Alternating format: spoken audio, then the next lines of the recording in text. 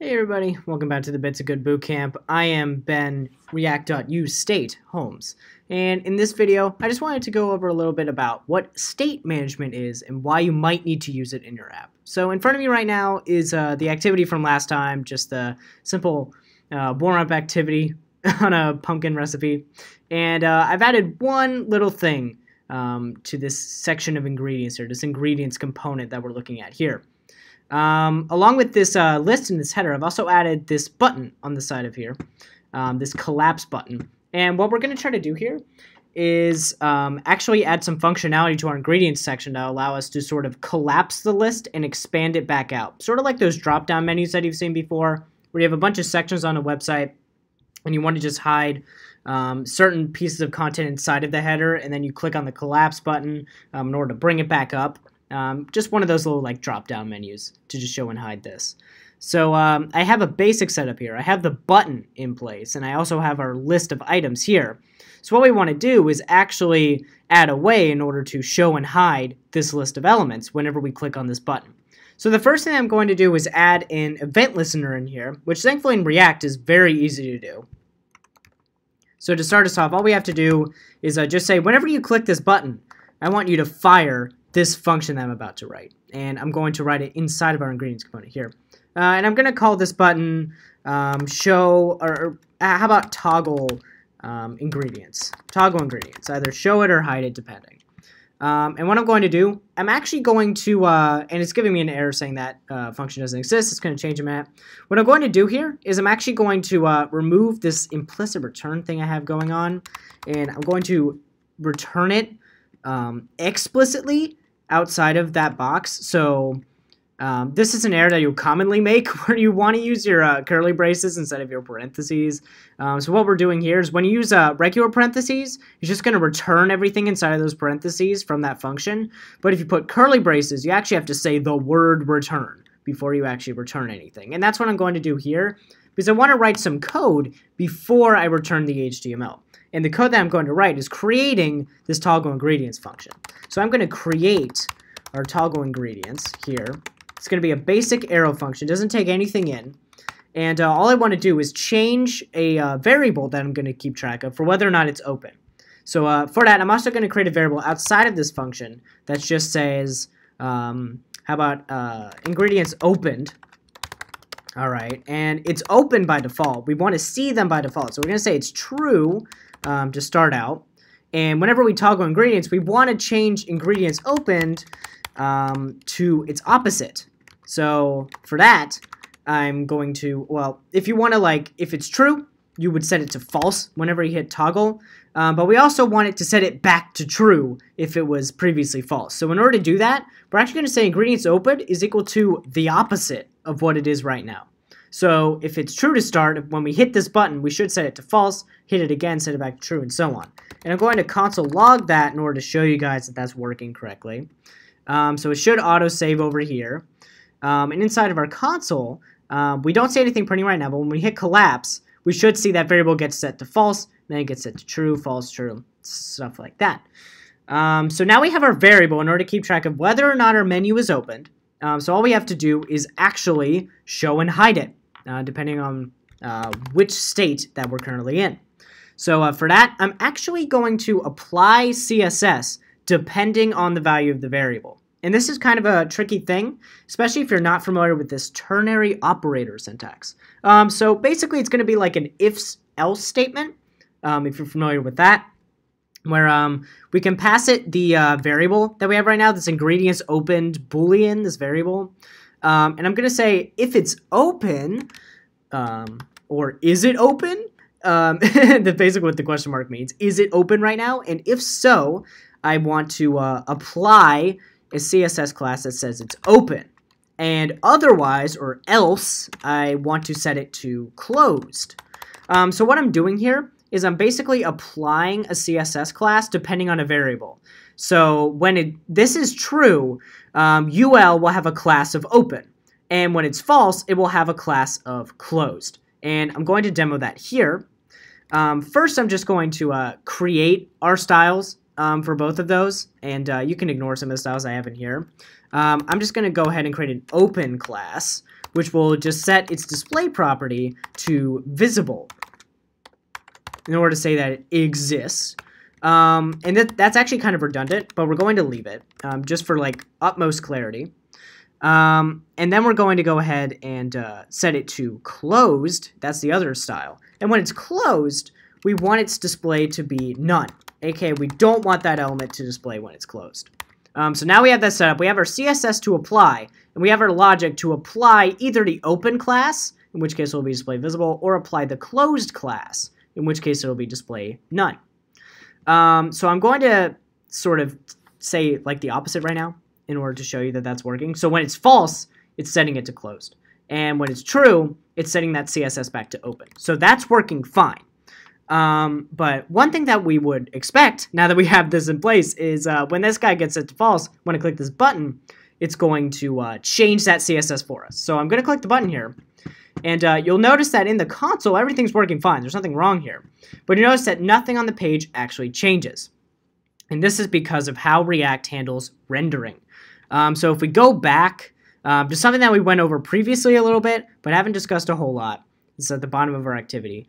We call render every time we want our page to, or every time we want to add some HTML to our page from JavaScript. So in this case, we render once, only once, and we pass it our app and our ingredients component. And that's the only time we actually render. The only time that we say, hey, I have some HTML that I want to put on the page. So that means whenever we change something in our JavaScript, whenever we change the value of this variable, it's not calling render again. So it's actually not going to render or show the new stuff that we want to show on our page. In this case, the new versions of ingredients, it's going to be the same thing, but we want this class to be applied. We want our closed class to be applied. And that's not going to happen unless we call the render function every time we click on our button. So that's one option that we have, but of course that's kind of weird, right? Because our render is happening in our app component, and calling that same render function from here isn't really possible unless we pass some stuff around and get a little fancy with things.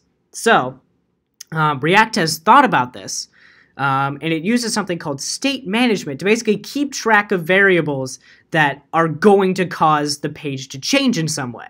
In this case, our ingredients open page is going to cause our page to change because we're changing what's showing and what isn't. So because of that, we have to keep track of whether or not that variable has been changed and then render again whenever it changes.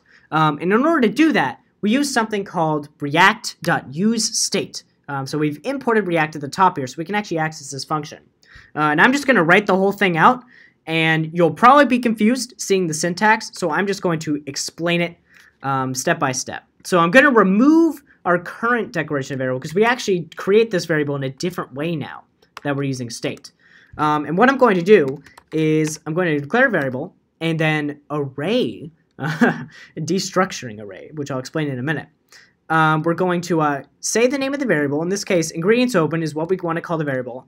And then I also want to create a function that every time I call this function, it basically is telling React, hey, this variable changed to something else, and I want you to reload the page. So I'm going to call that function whatever I want. It can be any name you want. And I'm going to call it open ingredients, or toggle, actually. Toggle ingredients. Like so. And I'm going to set that array equal to, yes, we're using an array on the left side here. It's very weird. We're going to say react.useState.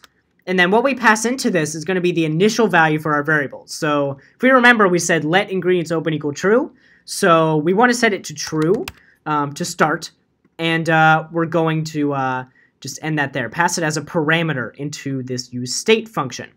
And just to break down what's going on here, the main weird thing that you're probably scratching your head over is why are we using this array syntax over here?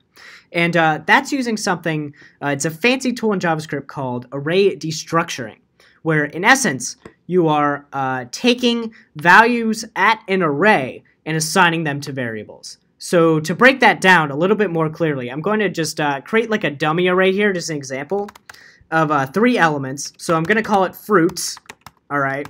And inside of this, I'm going to put 3 strings, each representing a fruit, just as an example. And say I want to get the first value of the array and assign it to a variable. So say I want to get the apple string out of the array. I'm going to set that equal to fruits at 0, right? I'm going to get the first element of that array and plop it into my variable. Similarly, if I want to get the banana, keep typing that wrong. I'm going to get the fruits at 1, and so on and so forth. That's just the way that you can index into an array and get stuff out. Shouldn't be too unfamiliar to you. But there's actually a shortcut in order to get things as specific indexes from the start to the end. And that's using something called array destructuring. So the way that we can do that, in this case, if we want to create our same apple string and banana string and set apple string to the value of this and banana string to the value of this, we can actually use array syntax when we're creating our variable, and then we can say what those variable names should be called. So in this case, I'm going to say apple string banana string is equal to fruits. So basically what I'm doing is I'm saying, hey, out of the fruits array, I want to get the first element and put it at the first element in this array. And I want to get the second element and put it at the second element in this array. So it's going to go, basically, it's going to go through fruits. It's going to look from the start to the end, and it's going to assign each value to each variable that I'm specifying. Again, it's going to take a little time and a little practice in order to sort of see the utility of this or get comfortable with it. But we're basically saying just a one-to-one pairing here. I want this value in this array to equal this value, and I want this value in this array to equal this value. And whenever I log these variables, they're just normal variables. So if I were to log apple string, it's just going to be equal to fruits at 0. And if we look at that, yeah, apple. If I get banana string, it's going to be equal to the array at 1, and so on and so forth. So in the end, basically all you have to remember is that this is the same thing as this, and banana string, same way. So saying this explicitly, these two lines, is the same thing as just saying this one line. And we could keep going through the array and create like an orange string for the value at 2, or kiwi string for the value at 3. If we were to create like a kiwi element here, we would have to add in another variable, and we would call that kiwi string, and so on and so forth. And if we print that out, we should see the array at the 4th value, because it is the 4th element inside of this sort of destructuring that we're doing. So that's exactly what's going on with React.useState, where what it's returning is actually an array with 2 values. It's returning the variable that we want to create a state out of, and then a function that we call whenever we want to change the value of that variable. So we actually have to call a function in order to change the value of ingredients opened. So just for clarity's sake, I can also write it like so. Is equal to well, I would actually have to create a reference to the variable, so I'm going to do that. So I'm just going to say state is equal to React.useState true, and then I can go ahead and say ingredients opened, and I'm just going to remove this. I can say ingredients opened is equal to state at the first element of the array, and I can say toggle function, to be totally obvious about what's going on, is equal to the state at 1. So if I were to log state, you can actually check out what it's doing. So it's creating an array of 2 values, where the first one is the value of our state variable, and the other one is a function that we can call in order to change this value to something else. And then I'm just setting each of those to their own variable, and we can also use array destructuring as previously explained in order to do that. So now we have these 2 variables. So the one thing that has changed from our previous function is now we can't explicitly just change the value of the array. Because if we do that, React's not going to know whether or not that value has changed. It's not smart enough in order to see that. So in order to actually tell React, hey, this variable changed and I want you to reload my page in order to change whatever needs to be changed, you actually have to call a function, in this case, the toggle function that was passed with the useState, in order to tell React, hey, reload the page and change the value of the variable to this thing. So inside of our method, originally we were just setting the value of the variable directly. Now, what we want to do is call our toggle function and tell it, hey, here's what the new value is. And the new value is going to be the opposite of the current value. And if we log it, it's going to do exactly the same thing. And the rest of this can actually stay the same.